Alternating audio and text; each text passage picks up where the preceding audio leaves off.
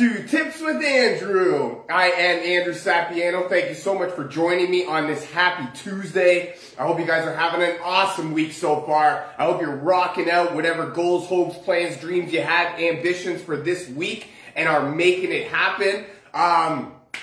Quick update before we get started. What do we have here? Convention tickets have gone on sale for this year's event. If you are interested in attending and learning more about how to lighten your toxicity load in your life, or how essential oils can benefit you and your family and or your friends, definitely this is going to be an amazing event. Convention is an awesome event every single year, and I love it. You can get tickets to go to the event in person. It's going to be in Utah at the stadium where the Utah Jazz play. If you're interested in attending, we can definitely set up some travel arrangements and get you started on that. There's also an online virtual version that's going to go on, and that's the one that I'm super excited about. Comes with a swag box. There's an option to add that. But in July, prices go up. So we want to make sure to lock in the lowest possible price. I believe it's like $50 difference from now until then. So definitely want to save yourself a little bit of money. If you or somebody you know of is interested in getting access and learning, attending convention, definitely reach out to me. We'll get you started on that. Actually, today is the last day to get Wild Orange for free. When you place a 125 PV order with doTERRA. Wild Orange is a great citrus oil, especially for this time of year, right? Nice and get you happy, make you feel very alive, and really want to get at it. Lastly, I have launched a weight loss course for beginners. It is an online digital course for download. If you or somebody you know of is interested in getting access, now is the time. There's tons of cool stuff that comes along with the initial launch, and I'm super excited to get it out there into the masses. If you or somebody you know of is interested, definitely reach out to me and we'll get you rocking and rolling. All right, so, let's do it. Let's get into today's topic. Today is actually something along the lines of show off your smile day, make somebody else's day by smiling. And what I thought would be actually a wicked thing to talk about was different ways to be healthier, right? Being healthy is it's one of those things that when you're making healthy choices and you see the results of the healthy choices that are being made, it really makes you happy and it makes you want to keep doing. It's a cycle, right? You make healthy choices, then you tend to look better. When you tend to look better, you tend to feel better. And when you feel better, you tend to keep making healthy choices, right? And we want to keep that sort of circle, that there's a word I'm looking for, but we want to keep that going, right, all the time. So that's where I wanted to talk a little bit about, right, when we're happy, or when we're healthy and we're looking good and we're feeling good, we're happy, right, and we're smiling at everybody. And nothing really else matters to us because, we look good and we feel good, and I mean, really, what else? Anything else after that is just bonus points, I guess, if you will. So that's where I wanted to talk a little bit about some ways that help me to be healthy, right? To incorporate, a healthy lifestyle into my busy schedule, right? That's a lot of the things that people have problems with, is eating healthy and having a healthy lifestyle with a busy work schedule, right? I get it, right? I totally get it. My work schedule is really unnecessarily ridiculous hours. And, especially like the to and from commute and all the extra stuff that goes along with it. Plus, sleeping, then different obligations, right? There's a few non-negotiables, I like to call them, that are in life that have to happen, right? And we don't always have time to, think about, eating really healthily, I guess we could call it, or even thinking about fitting that into our schedule, right? Because we do. I get it. We are very busy people, on the go lifestyles, right? We have a lot of stuff going on, and finding time to cook a meal, right, is like trying to pull teeth most of the time, right? So that's where I got some tips that help me to sort of incorporate that healthy lifestyle, do a little bit of things differently on a daily basis, right? We're not gonna, it's a healthy lifestyle that we're trying to adapt, right? So it's not something that is going to change overnight. It's not something that we're going to be able to incorporate, right away. It's going to be something that's going to take time, and that's why it's called a lifestyle, right? We want to live the lifestyle of somebody that is, a healthy person and that can be there for, their kids and their grandkids and even their spouses, right? So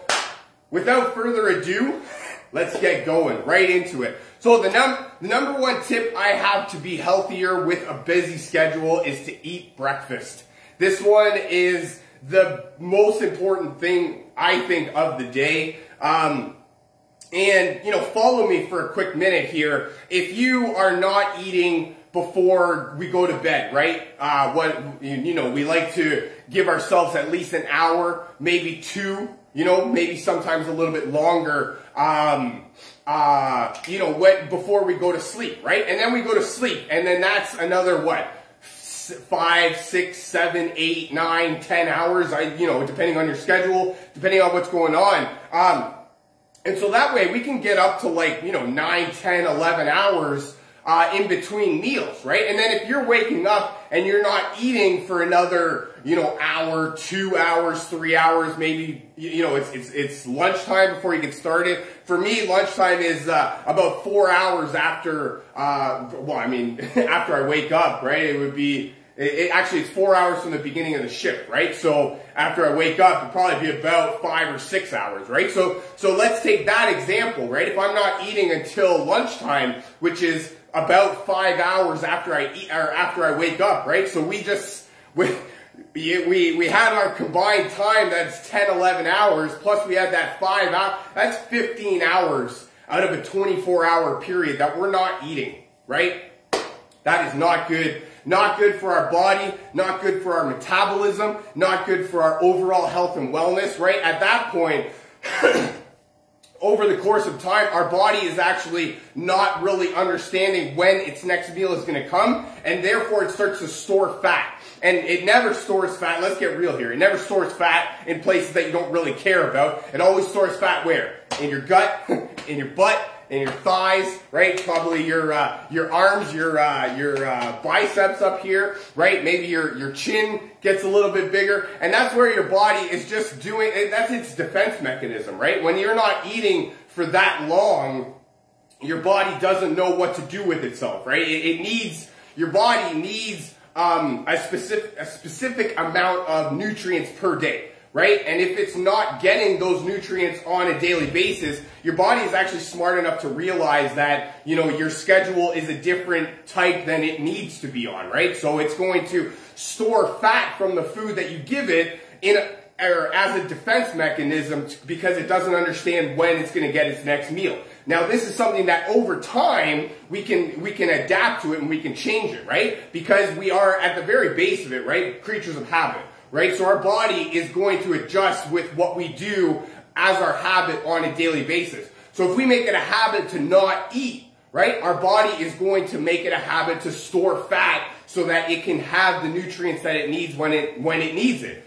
So if we get in the habit of eating breakfast right away, it boosts your metabolism, right? It helps it to keep going, keep working on it over time. Right? Think about it as, actually think about your body as a car in the winter, right? Follow me for a minute. So in the winter time, when your car is really cold, you can't just start it and go. There's no way. Your engine's not heated up, right? Your fluids probably, depending on the type of cold, right? Your fluids probably aren't flowing through the car very easily, right? So when you start your car in the winter, you need to warm it up a little bit. Think about that. Think about your body's metabolism as a car in the winter. You can't just get up and go, right? You need to get up and you need to sort of start, right? Rev the engine. Exponent Cow 222, what's up, man? How are you? 12 a.m. Wow, that's amazing. Thank you so much for joining us at midnight in your hometown. We all very much appreciate your dedication. I'm so glad that you could take time out of your busy schedule to be here with us. hopefully I can provide you some value. We are talking ways to be healthier, and the first one is to eat breakfast. Breakfast is arguably the most important meal of the day, and it will help you to maintain a healthy lifestyle over the course of your life. Number 2, exercise. This one is really, at the forefront of everybody's, tips when they talk about being healthier, living a healthier lifestyle, adapting the healthier lifestyle. And I actually like talking about it from a busy schedule perspective, right? So when we've got busy schedules, we can't always find time to add things to our schedule. And people are always talking about, half an hour to an hour, sometimes more of exercise per day, every single day, right? And I get it, right? Trying to find an hour every single day to incorporate exercise is not always the easiest thing to do. Gotta go, sorry. Hey man, no problem. I totally get it. It's midnight over there. Have a good sleep. We enjoy it. We appreciate your company while we had it. So exercise, and that, like, I get it, right? And then also too, when you're thinking about exercise, it's one of those things that, I gotta get a gym membership, and then I gotta get, the clothes for it, and then I gotta get the water bottle, and then I gotta get, those armbands, because those armbands look really cool. Then I gotta get a headband for if I sweat, right? Oh, then I need a towel, because if I sweat, right, I need a towel. And I get it. Right? You can get so overwhelmed with thinking about all the things that that get involved in doing exercise, right? So that's where it can seem like an overwhelming task, like you don't have any time for it.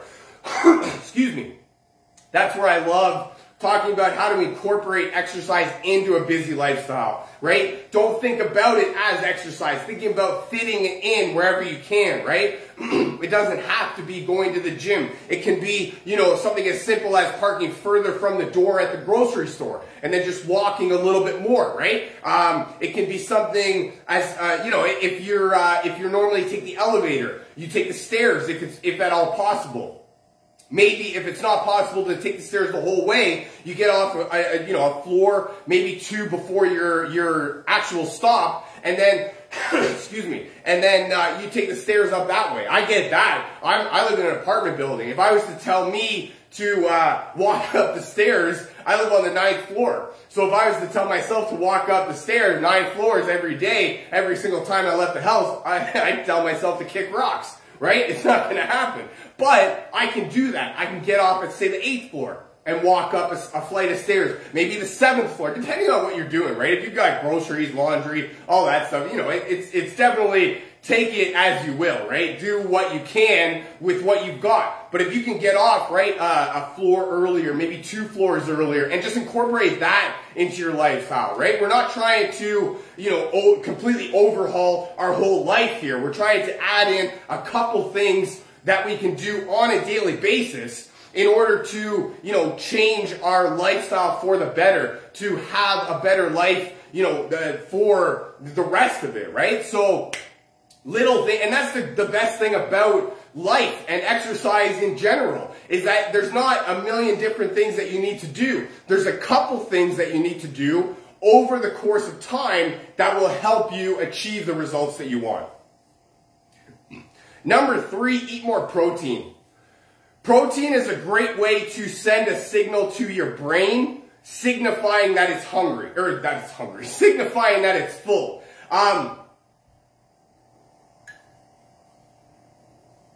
Side note, water. Definitely want to be incorporating more water into your daily routine. But for protein, we're talking about 30% of your daily caloric needs come from protein, right? So what are we talking about the daily caloric needs? Normally you see on the boxes, people or companies, labels have been generalizing a 2,000 calorie diet. Right? So if we're talking 30%, what's 10% of 2,000 is 200. So 30% would be 600 calories coming from our protein. Now, we also want to look at different types of protein that we're having, right? Because red meat is great for helping with your brain health, but it also promotes high cholesterol. Fish oil or fish is great for promoting overall, like central nervous system health, right? But too much fish, right? Again, creates high cholesterol. You want to be adding protein to your diet, but you want to not overload it, right? That's what it is more than anything. We can we can have it good all the way up to a certain point, right? Everything is good for us in moderation for the most part, right? But it's when we start going overboard, that's when it gets a little bit unhealthy for us. That's when it gets to an unmanageable point.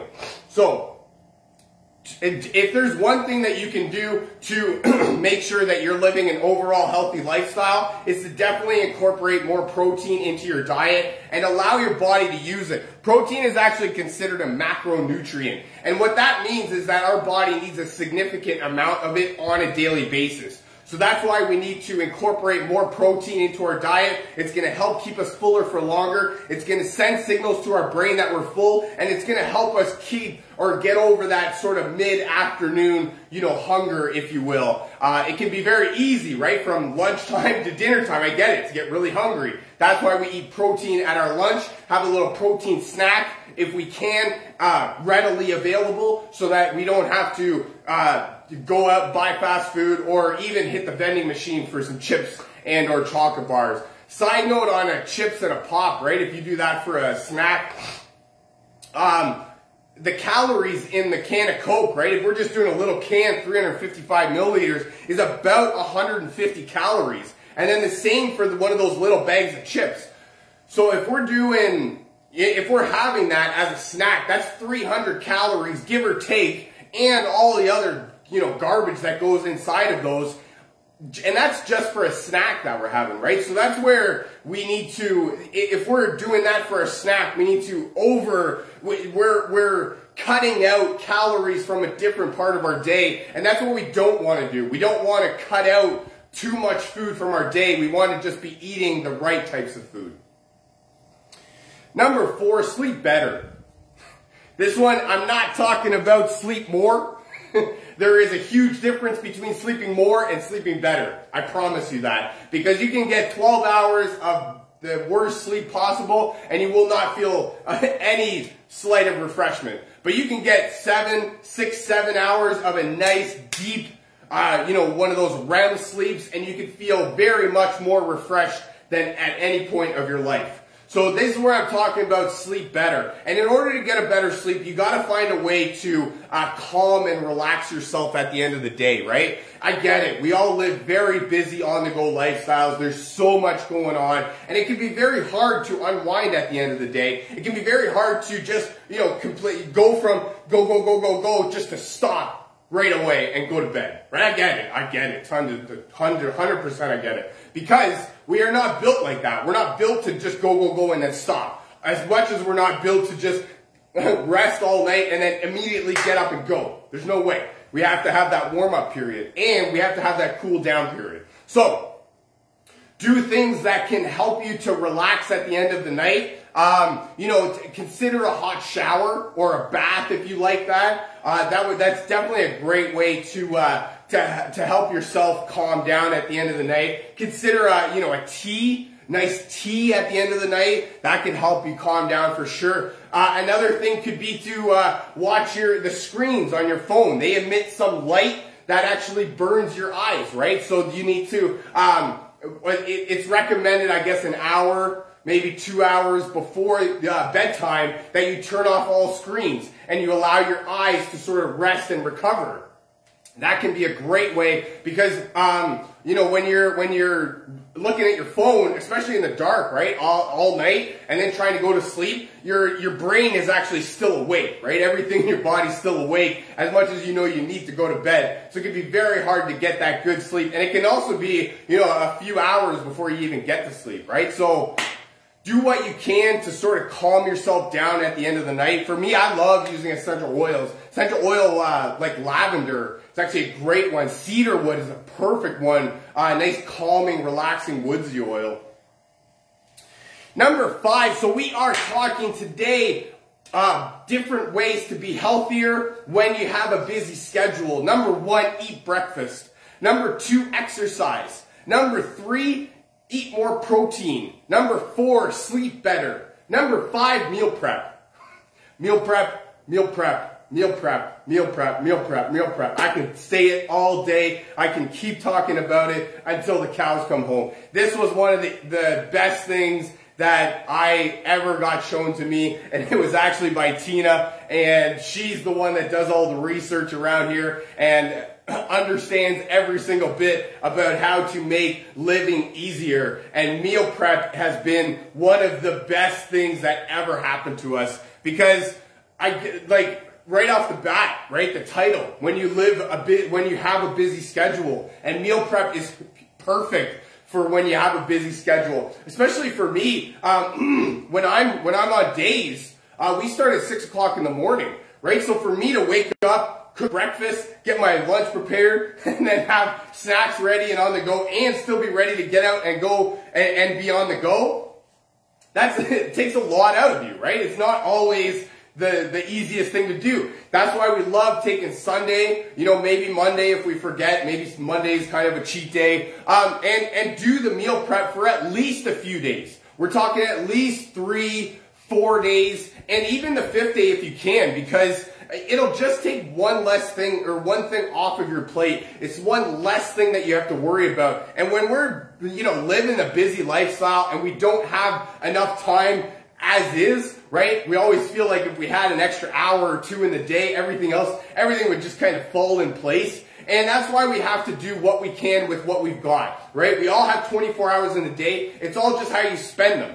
And when you do your meal prep, it's just extra time that you get on another day, right? You're taking time out of one day. And for us, it's not even really taking time out of the day. When we do meal prep, it's something like a stir fry, right? Maybe a lasagna, a pasta dish, something like that. We do this egg bite dish for breakfast. And this is all stuff that we're just, making like 4 or 5 times the amount, and we're just loading it all up and just cooking a big dish in that way. A roast is another one that we love to do, and that way we can just have food for multiple days, and we don't have to be worrying about what we're going to cook every single day, because it can get very much overwhelming.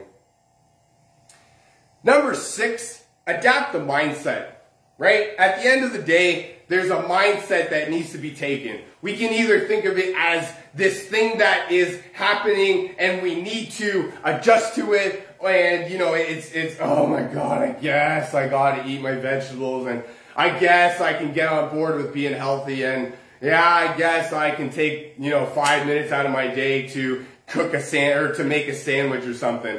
It's so much easier for us to not want to do the healthy things, right? Not eat the vegetables, not cook the food that we have, and then, it's a couple days later and you're like, oh, well, that food's bad anyways, I can't even cook it, let's order a pizza.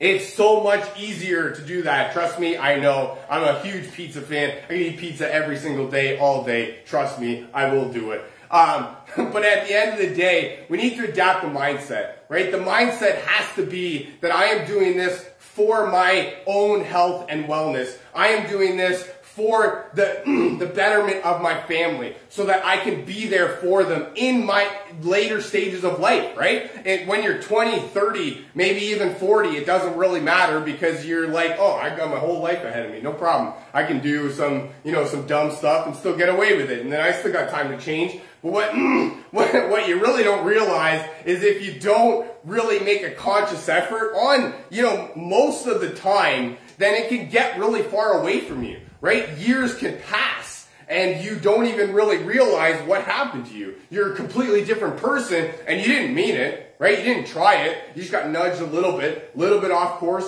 and then you ended up all the way over here and you're like, well, why did I get over here? And you don't know, you just got pushed a little bit, and then a little bit, and a little bit at a time, and now you're all of a sudden not even close to living the goals and the dreams that you had for yourself when you were younger, right? So, really, just, it's something that you have to just, I mean, for lack of a better term, get over it, right? You gotta eat the healthy stuff. You have to do the healthy things that are going to better your life, because I love the quote that I read. You've got one body to live in, right? You've only got the one body. So you might as well take care of it, because you're going to ask it to take care of you, right? So it's a give and take. It's a two-way street over here. You got to help yourself out. My last tip, more than anything, is essential oils. Essential oil blend that I got here called Zengest. Zengest is actually the digestive blend from doTERRA, and it's great for promoting healthy digestive system, healthy digestive function, right? I heard something along the lines of there's as many, if not more, maybe a little bit less, but right around the same amount of neurons in your gut as in your brain. So there's as much, if not more, going on in your gut as in your brain at all times. So that's why we need to, we do things to help our brain health, and we normally let our gut health go by the wayside. That's why we have to do things to help promote that healthy digestive system. My other blend here is Zendocrine. Zendocrine goes along with the digestive system. It is the detoxification blend. It's great for cleansing, detoxifying your system, right? If you're not completely conscious about it, there could be a lot of buildup and gunk going on in your body that every once in a while, and you know what? Even if you are healthy and conscious about it, every once in a while you just need to go through a little bit of a detox. You just need to, clean out your insides from, clean out your life, right? From an inside out perspective. Spring cleaning is something that we just went through, right? And that's sort of a detox for your house. Why not give your body a nice little detox? And my last blend here is Serenity. And Serenity is the restful blend from doTERRA. And that one is great for promoting that restful environment that I talked about. That is great for helping to get to sleep and help you sleep throughout the night, right? I love using that one. I use that one. Actually, we like using that one in a spray mist that we mist over our bed sheets and our pillow. I love using a drop on the pillow. Essential oils at the very base of it are volatile aromatic compounds. All that means is that it'll switch states from a gas or a liquid to a gas very quickly before it stains your sheets. So you don't really have to worry about the stains on it. I mean, I love it. I love the way that it just calms me down and promotes that relaxing environment and allows me to sleep throughout the night. That's all I got for you for today. Thank you so much for joining me. I really hope you guys found some value out of this. I know I had some fun making it. Feel free to share this with your friends, a family member, perhaps somebody from your team that you feel needs to hear this. If you'd like to learn more about essential oils or how to get your hands on some of this cool stuff I'm talking about, or if you would like a free sample of oils just to try it out for yourself before you make the commitment, definitely reach out to me. Drop me a comment, send me a message saying me, and we'll get you rocking and rolling. Thank you so much for joining me. I really hope you guys have a fantastic rest of your week, and I look very forward to talking to you again. I love you guys. Bye for now.